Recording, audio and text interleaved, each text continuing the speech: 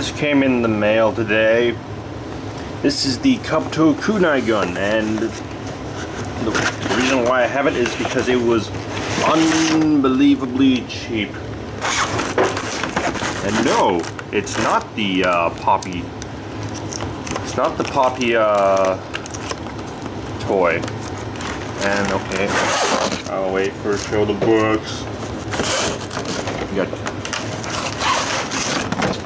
Kabuto over there. It's Kunai Gun, which is decently same size from the show. There it is, Kunai mode, gun mode, and axe mode too. Same thing. Here on back instructions, you can hook it onto your belt. That little thing that lets you, that comes with it, that lets you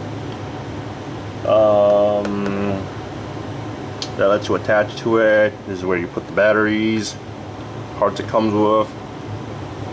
This is in axe mode when you're in mask form, shooting mode, and kunai, which is this knife mode.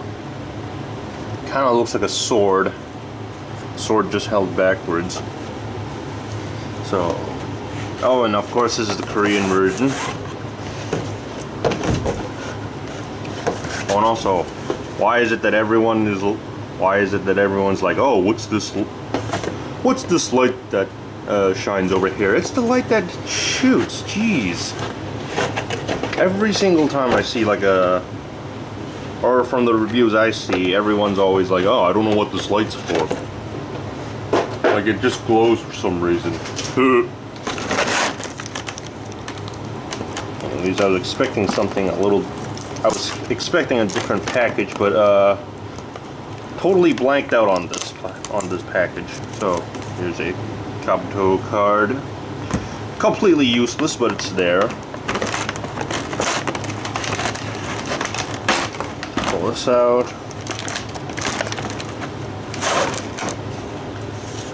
Rip. Oh, fits my hand. It fits my hand perfectly fine. That's kind of neat. Then we got the Zordon. What's going on? I can't grab it. Zach, what's going on? Oh. Yeah, okay, I get that.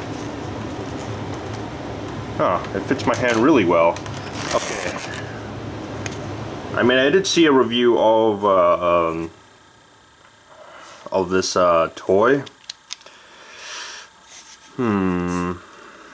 Well, it definitely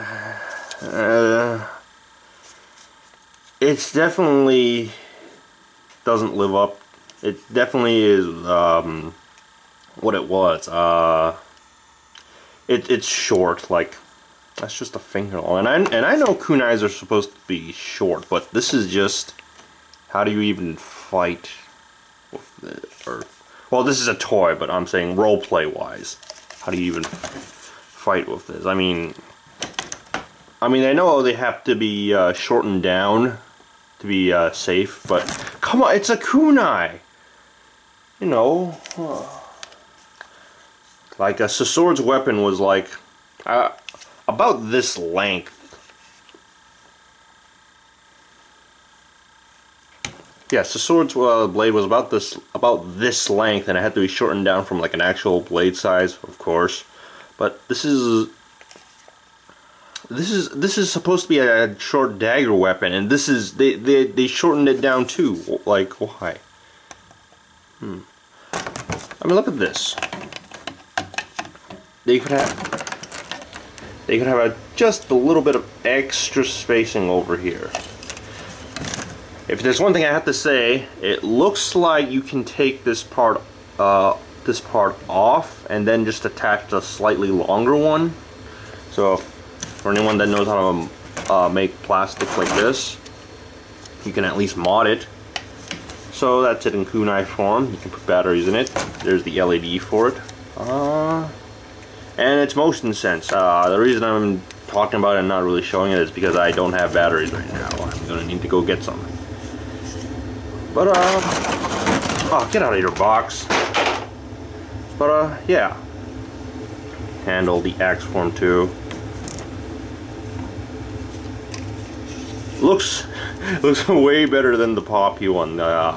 Cause I got the Poppy one thanks to Zero Master, because I noticed that it was in Chinatown too, and that one fit my hand fairly well for like a small toy. And this just, wow.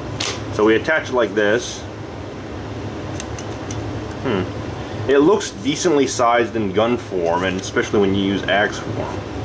Okay, it's slightly smaller, but it's much bigger and better than the Poppy version of it. And there's the little hook over here, or the little latch that lets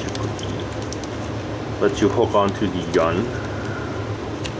A little stiff, but okay. Put on your left side. Oh no, it makes. Well, I suppose if you're left-handed and so forth, but. The reason why I got this, it was cheap. I wouldn't have gotten this otherwise. And well, at least I have a weapon to for role-playing sakes. And well, the gun form's nice, axe form's really nice. You hold these two and go into kunai or two short knife mode. But it's a good, very nice display piece. And for less than $30, so I can't really complain too much about it. So that's all I gotta say. See ya.